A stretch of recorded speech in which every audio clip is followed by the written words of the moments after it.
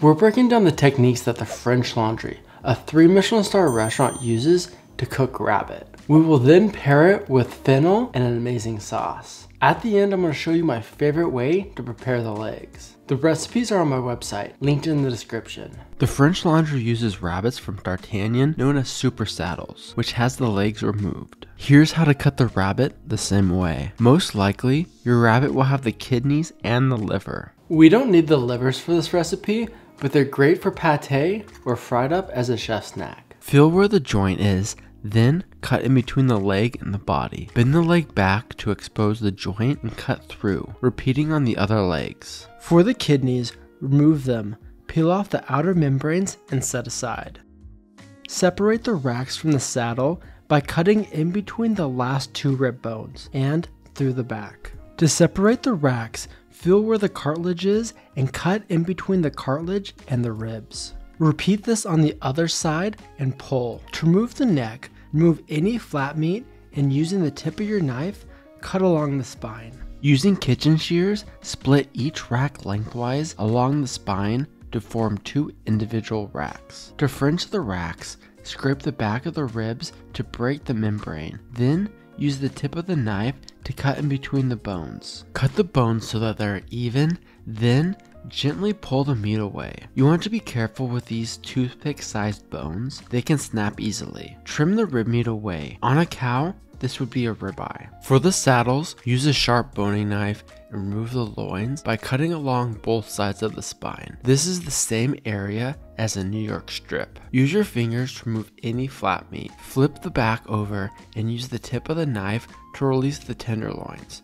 Then pull out. It will be quite small. Trim the flaps, which are similar to flank steak, to 1 inch wide and the same length as the loins, placing 1 loin on the bottom, 2 tenderloins in the middle, and the last loin on top. The loins taper, so be sure to have 1 small end and 1 large end on each side. Fold the flaps around the meat to form a compact cylinder. Arrange 6 slices of bacon on a cutting board so that they slightly overlap and form a rectangle as wide as the length of the loins. Roll the rabbit loin up in the bacon, trimming away any excess. Tie with butcher's twine at 1 inch intervals. Wrap the twine around the end, then go under the loops on the bottom. Tie the twine to tighten the end and make a cylinder. 1 rabbit is enough for 2 people. To make the caramelized fennel, trim the tops and root end from the fennel bulbs, placing an X on the root end of each. Place the fennel in a pot,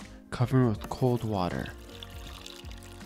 Add in 2 pieces of star anise, 1 teaspoon fennel seeds, 1 bay leaf, 1.5 ounces of kosher salt, and 2 sprigs of thyme. Bring the water to a boil, cover with a lid, and simmer for about 45 minutes. You will know that the fennel is ready when you can easily insert a paring knife into the core. Use a slotted spoon to remove from the pot and refrigerate the fennel. When the fennel bulbs are cold, cut 2 center cut slices, about 1/2 inch each from each bulb.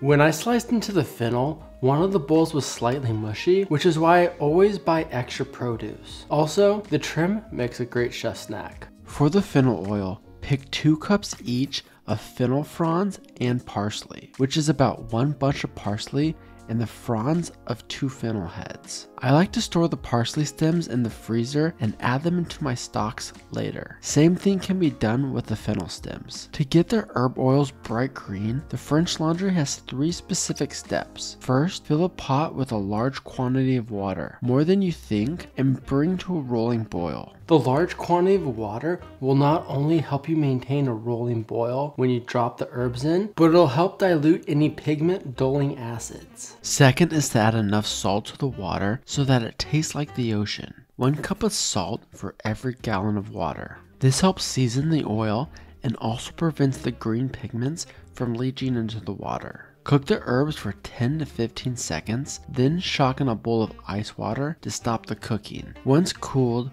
squeeze out the water. It is easier to remove the water now than later. Since excessive blending can create friction, turning your oil brown, the French Laundry uses scissors to cut the herbs smaller before blending. Scissors are better than a knife, which can cause certain herbs to brown. Blend the herbs in 2 batches with just enough oil to cover. In total, You will need 6 ounces of oil. I use avocado oil, but any neutral flavored oil will work. To get the strongest flavored oil, the French Laundry stores the herb puree for 1 day in the fridge before straining. Use a linen-like, linked in the description, or a coffee filter to strain. To make the sauce, heat a wide pan, large enough to fit the bones in a single layer over high heat. Once it begins to smoke, add enough oil to coat the bottom. I'm using avocado. Add in the bones, searing without stirring for about 10 minutes. The recipe doesn't state this,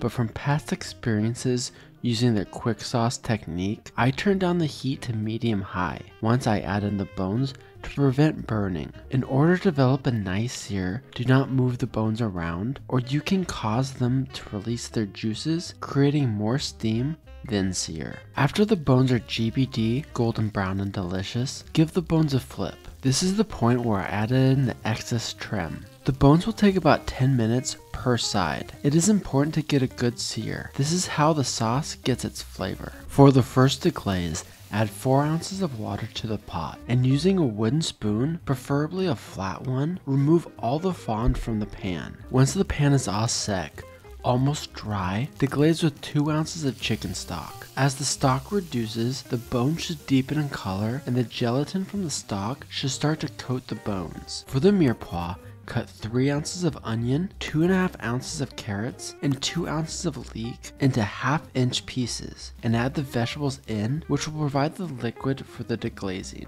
If you notice that the fond is dry on the pan, add in some of the water to prevent it from burning, which will add a bitter flavor to your sauce. Cook until all sec and the vegetables are lightly caramelized. For the fond of glaze, add the remaining 8 ounces of chicken stock, 8 ounces of veal stock, and the remaining 8 ounces of water. Scrape up any remaining fond from the bottom, then bring to a simmer. Pull the pot halfway off the burner to create a convection simmer, which will push all the impurities to the side. Use a spoon to scoop all the impurities off and into a cup with water. Dipping the spoon into water will help prevent incorporating the impurities back into the stock. Simmer for 30 to 45 minutes, skimming often until the stock has reduced to the level of the bones. Strain the sauce through a strainer into another bowl to separate the bones and vegetables from the stock. Double strain the stock into a clean pot and reduce by half or until nappe to coat the back of a spoon. Double strain into a clean sauce pot and hold off to the side. For the a la minute cooking, heat a pan over medium-high heat, coating the pan in a thin layer of oil. Sear the saddles until GBD all around for about 5 minutes. Transfer to a tray and place in the oven for 5 to 7 minutes or until cooked to medium. Clean out the pan and heat over medium-high, adding oil when it is hot. Season the racks and kidneys with salt and pepper, then add the racks to the pan. The book says to cook for 3 to 4 minutes, but mine were well done, so I would stick to around 2 minutes. Add the kidneys into the pan during the last minute, flipping halfway and setting aside. Clean the pan out, heat on medium, and add a thin layer of oil. Place down the fennel slices and saute them until they are slightly caramelized, about 2 minutes per side. Remove the string from the saddles and cut into 4 even pieces. Slice the racks and kidneys both in half and set onto a tray with the fennel. Place under a low broiler with the plate until warm. 10 to 20 seconds while you warm the sauce. Squeeze a ring of fennel oil onto the plate and spoon the sauce into the center. Place down the 2 slices of the saddle and the fennel. Place down the 2 pieces of rack and kidney, finishing with fennel fronds. I plated this up slightly different than the instructions in the book. Rabbit kind of tastes like chicken with a little bit more flavor. Overall, the fennel, rabbit, and bacon pair really well together, and I would make this dish again.